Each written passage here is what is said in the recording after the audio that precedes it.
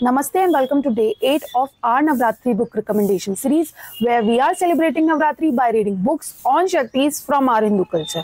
On the 8th day of Navaratri, we celebrate Ma Mahagauri, the goddess who represents purity, serenity and transformation. Her story inspires us to find wisdom and strength no matter the challenges we face. The book I am recommending today is Ahalya by Koral Das Gupta. Ahalya's story is one of the transformation of finding purity and power even after being wronged.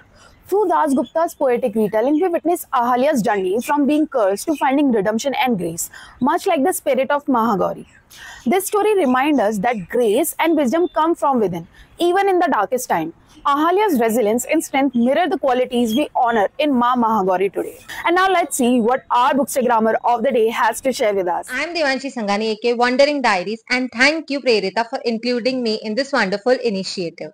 The novel I would recommend and which I am currently reading is The Palace of Illusions by Chitra Banerjee Divakaruni.